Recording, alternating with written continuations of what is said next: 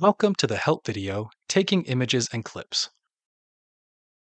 Before taking your first clip, make sure that you've set your video clip preferences. Find the Clip Settings control on the touch panel. You may need to scroll down to find it. Tap Clip Settings to open the Settings dialog box. Then select how you want the system to take your clips and your clip length. You can also determine whether the system beeps when saving. And select the format you would like to export your images in.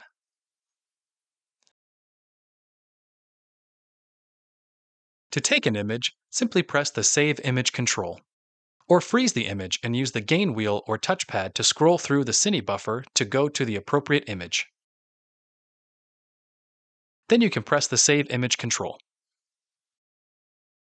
To take a clip, press the Clip control.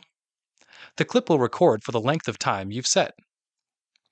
If you've set your system to alert you when saving, a beep will occur at the end of the clip.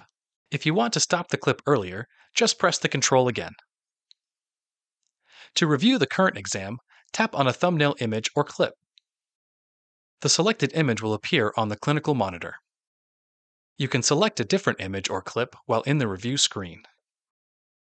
While reviewing a clip, you can pause or play it. To continue imaging, tap Exit Review. What if you want to add more images and clips to an exam that has already ended?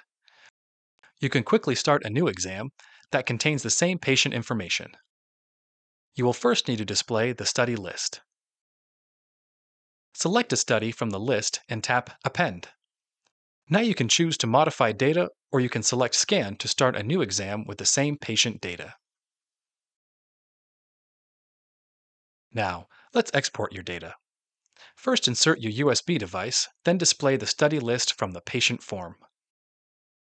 Select the study you would like to export and tap Send To. You can choose to send your data to an archive or export it to a USB. Tap USB, then select your device, and tap Export. Finally, you can print an image while scanning. Select the print icon from the touch panel. To view your images on your computer, plug the USB device into the port on your PC. You'll find the images on your USB drive. Now it's time for you to explore on your own. Watch the help videos online or refer to the System User Guide.